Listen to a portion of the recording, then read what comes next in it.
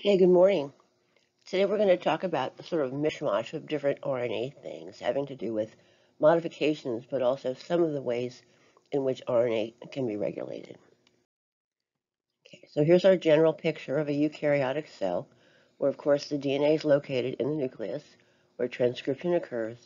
As a result of various processing events, we eventually create an RNA that it can be exported to the cytosol, where it can then be translated. So the picture sort of lies to us in a way. It makes us think the RNA is just kind of hanging out basically by itself, but that is certainly not true. That at all stages of its life cycle, the RNA is actually associated with many, many different proteins that carry out various aspects of the life cycle. Even early on, we have, of course, the cap binding complex. We have proteins that are involved in splicing. We have proteins that are involved in export and binding the poly A tail, and finally the ribosome. So the mRNA is never lonely. It's always got proteins that are associated with it at all times. And the other thing we don't think about that much, we think about transcription and how we can make the RNA and send it out to the cytosol. But in fact, there are many steps in the life cycle of an RNA that can be controlled and regulated, often in very complicated ways. So first of all, of course, we have transcriptional control, where a gene can be on or off, so a gene may not be transcribed at all. The mRNA may not be produced. We also have to process the RNA, and that can be done in different ways. We also have to get it out the nucleus, and that can be done selectively. We also have the issues of once it's out there, it doesn't live forever. The RNA will eventually become degraded, or else it will become translated at that point. Okay, so there's many, many steps which are regulated and controlled by various protein factors. Okay, so I think I just said this. Gene expression can be regulated at any step, and there are a lot of different mechanisms for that, for post-transcriptional regulation at various points in the life cycle. All right, so post-transcriptional regulation takes in a lot of processes. So anything during or after the mRNA can count as one of these. One very important process is alternative or alternate splicing. So this is a method by which eukaryotes can get more variety of proteins from a single pre-mRNA because there is choice about which exons are included versus excluded from a particular final version that's going to form the mRNA, mature mRNA, that will be translated. So the different forms of the protein that can be produced are called isoforms. So as a result, we can get a lot more different proteins, or a more diverse proteome from the mere 30,000 or so protein coding genes that we have. And it's estimated in human that 90% or more even of our pre-mRNAs will produce different final mature mRNAs with the possibility of many, many different protein isoforms.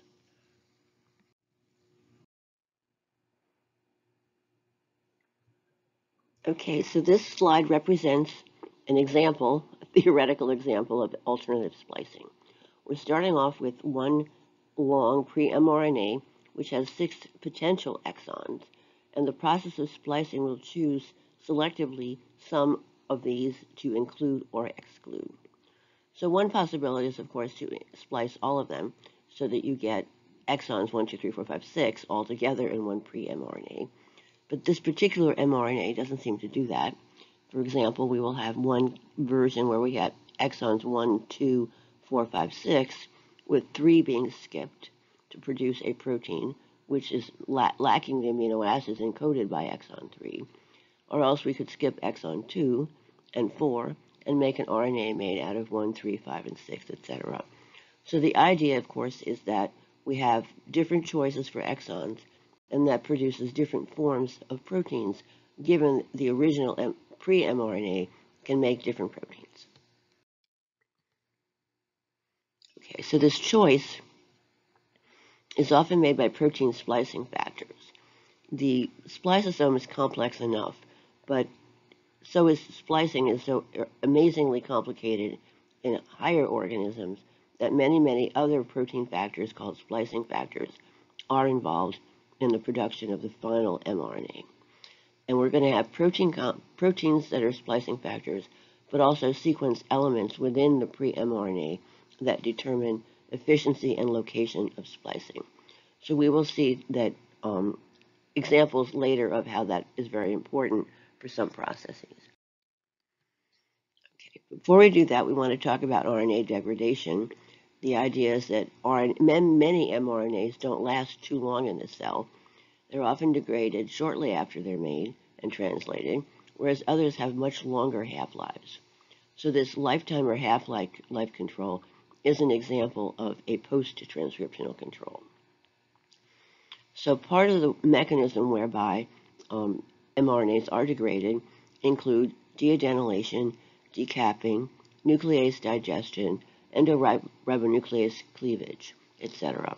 And there are many, many proteins involved in these processes. So looking at an mRNA, a final mRNA, often the first step in degradation is the removal of the poly A tail, shown here by this little Pac-Man kind of thing. So that's one possible start point for degradation. Following the removal of the poly A tail, you can have 3' to 5' exonuclease digestion, where the exosome starts at the 3' end and chews its way in. Alternatively, you can have decapping, where the 5' cap is removed, and that is followed by then 5' to 3' exonuclease digestion. So there are several pathways by which RNA is degraded, and there are mechanisms that control the rate of degradation relative to particular RNAs. Okay, so you don't need to know all these protein complexes, but just be aware that these are complexes that control or carry out the various steps in RNA degradation.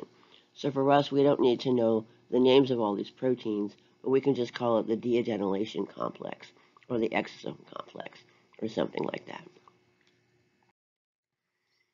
Okay, so I want to talk about two of the forms of control over mRNA degradation and translation. Okay, we're going to talk a little bit about microRNA binding. These are tiny RNAs, which they have very important regulatory roles, mainly in RNA stability, degradation, and translation. Okay, and they do this by base pairing with their target RNAs. The other I want to talk about is modification by formation of M6A methylation, and the presence of methylated bases, nucleosides, within the RNA can alter or control many, many aspects of the RNA life cycle, including translation, stability, splicing, etc. Okay, so here's a picture of a pre-microRNA. These are encoded by the genome. They're very small RNAs, and they lead to translation or repression or degradation. So what happens with the pre-microRNA is that it's processed out of a hairpin-like precursor, and it is complementary, part of it is complementary to selected mRNAs.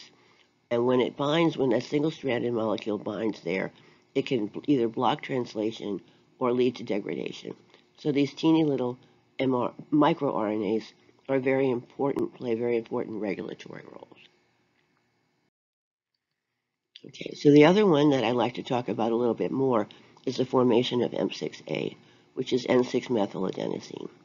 Now, we saw M6A already as a potential modification that occurs at the 5' end as part of the cap structure.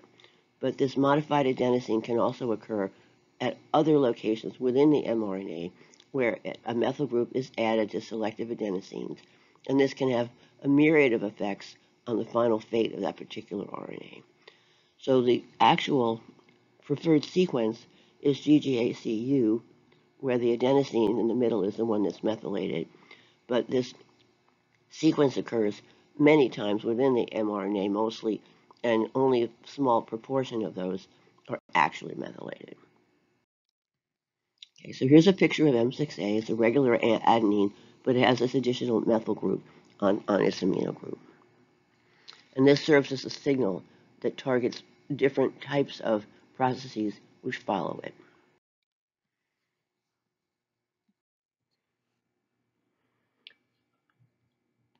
Okay, so here's a sort of, in a nutshell, summary of this very complex system. Okay, so what happens first is the M6A is created by a methylase that uses a methyl donor, S-adenosylmethionine, to modify or methylate the amino group on the adenosine base. Okay, that is METTL3 and METTL14 complex. This is actually reversible. So METTL3 is considered a writer in that it puts the mark on the mRNA. Okay, the readers are what determine the fate. And this is just the tip of the iceberg. So what happens as a result of the modification depends on the reader itself and what it controls. So you have different readers that can dictate export, splicing, translation, stability, or localization of the mRNA. Okay, so the reader proteins, we're only going to talk about a few of them. For example, the YTH-DC1 reader binds to the methyl group, and it regulates splicing in part. Then we have YTH-DF1 modifies translation or regulates translation of the RNA. And then we have YTH-DF2, which guarantees stability or lack thereof of the particular RNA. So the mark is deposited, but the reader determines the fate or the effect that that modification is going to have on that particular mRNA. So for example, YTF-DF1 promotes translation, and we know somewhat how that works. It interacts with translation initiation factors. So in this diagram, we have a methyl group near the 3' within the 3' untranslated region. The YTH-DF1 binds, and as a result of that binding, there's an interaction with proteins that bind near the 5' end, specifically eukaryotic initiation factors that will then recruit ribosomes to encourage translation of that particular mRNA to occur. So in the absence of that methylation, translation occurs, but not nearly at the same rate. Okay, so how things at the 3' end can interact at the 5' end is kind of mind-boggling, but it is certainly believed that proteins bound to the 3' region can form a sort of loop structure where proteins can interact with those that are bound to the 5' end. And these structures have been seen. So what's happening is the YTF-DH1 is interacting with initiation factors to promote translation of that particular mRNA. Okay, so YTH-DF2 promotes degradation, and again, what does that by interacting with protein complexes that carry out that reaction. So if it interacts with the deadenylation complex, it can recruit the deadenylation complex to the 3' end of the mRNA, thereby causing it to be degraded, as one type of mechanism that's associated here. So installing the methylation is only the first step. The fate is determined by the reader proteins, which then recruit other downstream complexes. Okay, so the reason these things are important is that perturbation of these processes will lead to global changes in RNA populations, and that can have dire consequences. These sorts of modifications are essential, for example, for embryonic development in mouse zebrafish and plants. Knocking them out is lethal. You can also have modifications associated with various diseases, including neurological diseases and many types of cancer. Okay, so our next topic of the day will be RNA editing in brief. Okay, so RNAs can be modified in ways that actually change their interactions with other nucleic acids, and including the formation of proteins. So we're going to talk about adenosine to inosine editing by adenosine deaminases briefly, and also briefly cytosine and uracil editing by cytidine deaminases. These are called ApoBec enzymes. Okay, here's inosine. Right. Inosine is formed by removal of the amino group from the purine of adenine. Right. So this NH2 is removed, deaminated, and that leaves the C double bond O at the same position. Okay, so that nucleoside is called inosine. The base is called hypoxanthine, just to confuse us. Okay, and importantly, inosine has very different base pairing properties as from adenine, as you can imagine with the replacement of that amino group. Okay, so one thing that's going to be confusing here, there are all kinds of different adenosine deaminases. Okay, before we get into the ADAR ones, the ones that interact with RNA, I want to remind you that there is a metabolic adenosine deaminase that's responsible for purine degradation and recycling. It functions in a purine salvage pathway. Its substrate is free nucleosides, not RNA. It's not involved in RNA editing, but it's still an enzyme. Defects do lead to severe genetic disease, namely immune system dysfunction.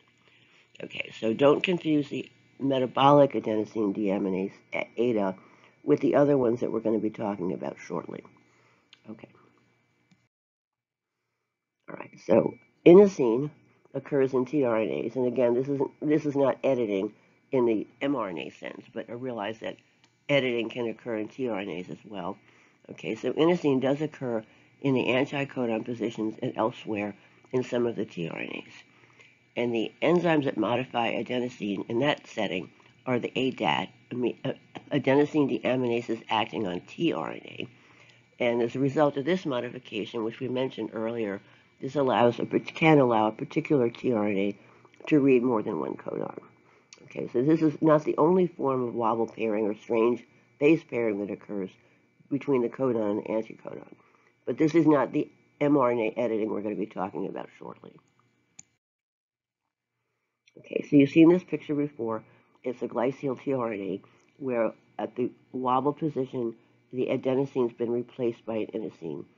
As a result of that change, that particular tRNA can read 3 different glycine codons because the inosine can pair in the codon-anticodon setting with uracil, cytosine, or adenine. Okay, so finally, we have the ADAR enzymes that I really want to talk about, which are the ones that act on RNA. Okay, so these convert adenosine to inosine within mRNAs, microRNAs, and long non-coding RNAs. The substrates for this reaction are generally double-stranded RNA structures within the RNA. And people have 3 different ADAR enzymes, ADAR1, ADAR2, and ADAR3. The ADAR3, oddly, is not catalytically active. Okay. Now, in mammals, very few edited sites are actually in protein coding regions. Many more are in non-coding regions. But we're going to focus on the ones in coding regions for now, because those are the ones that have very definite changes in the properties of the protein that result. Okay, important idea is how this RNA editing can be observed. Okay, now inosine base pairs in the mRNA context, base pairs like a G instead of an A. Okay, so that's an important central idea. It will therefore inosine will then base pair with a C, not with a U or T. Okay, so this difference causes the inosine to be seen by the translation machinery, also by reverse transcriptase, and also the splicing machinery as a G. So changing an A to a G, in essence, can change many aspects of the RNA life cycle. Okay, so we're going to see our editing events as the appearance of apparently a G, even though it's not really a G, in different settings. Okay, so here's our adenine to inosine conversion. Here we have adenosine. We can see that it base pairs with uridine, as you would expect. All right, but inosine base pairs with cytosine, behaving in this setting as a G. It's not quite a G, but it's close enough that that is how it is seen by various biological molecules. Okay, so the first editing was observed, or can be observed really, by comparing DNA sequence, the original genomic DNA sequence, with the sequences of cDNAs that are prepared by reverse transcription of mRNAs. So in this particular group, we have red sequences, which are all DNA sequences acquired from genomic DNA, and the blue ones are RNA sequences, but they're cDNA sequences that were prepared by reverse transcription. So you can see the highlighted A in the genomic DNA, but then when you look at the cDNA, most of the time it's a G. The occasional A still remains. So editing in this setting is not absolute. It's very strong, but it's not absolute. In the other example, we have the less strongly edited, proportionally less. There's an A in the genomic DNA, which appears some of the time as a G in the cDNA, but not always. So that would represent a weaker editing site where it's sometimes edited and sometimes not. Okay, don't be confused by the SNP on the same picture. Okay, again, the inosine is read as a G, and this can cause amino acid changes in proteins when they're part of the coding region, right? If you change your mRNA sequence, you are going to be potentially changing the amino acids that will be translated from those mRNAs. Okay, so we're going to look at the occurrence of I nucleotides and examples where they actually lead to the change in amino acid sequence. Okay, so for our sequencing worksheet, we're going to do much more of this next time. We're going to create a scenario where we have a set of codons, CAA, CAG, CAC, and CAT, and we will then edit the central A to see what the effects are on the protein sequence with reference to our genetic code. All right, so we look at our genetic code, and we can see that CAT is histidine, CAC is histidine, CAA is glutamine, and CAG is glutamine. So in order to say, okay, we're editing this, we take that A, change it to an I, read it as a G, and what we know is we then get arginine codons. The CAT becomes essentially CGT, the CAC becomes CGC, etc. And same with the glutamine. So in these examples, the histidine the intended histidine, original histidine, will show up as an arginine in the protein, as will this glutamine then show up as an arginine in the protein as a result of that change. Okay, so I can go through these one at a time, and you can see, yes, these all end up being glutamine as a result of the deamination of that central adenosine to produce an inosine, which is read as a G. Okay, second question, same idea. We have an ATG, which is going to be modified, and that's A is going to become a G, or essentially a G. It's going to become an inosine, which is read as a G, and that gives us ITG, which is read as valine. So that editing event can create a valine where the methionine used to be in the protein. Okay, again, we need to refer to our genetic code for all of these. Okay, there's so many famous examples of these, and they're very prevalent in the nervous system of Drosophila, where they change things like serotonin receptors, glutamate-sensitive calcium ion channels, etc. Now, most of the editing sites in humans are not within coding regions. They are more likely in 3' untranslated regions, where they're going to impact binding of microRNAs. Okay, but in some organisms, namely squid and octopus, this form of edit is actually used extremely extensively. Okay, so here's some pictures we'll talk about next time. The editing substrate is actually a double-stranded RNA, and in these examples, the exon is actually base paired to the adjacent intron. So the editing has to occur before splicing because the intron is still there. So this double-stranded structure is what guides the ADAR to the site to be edited, with the result that you have amino acid changes, or can have amino acid changes within the eventual protein that's produced. Okay, here's another example, which we will detail at a different time.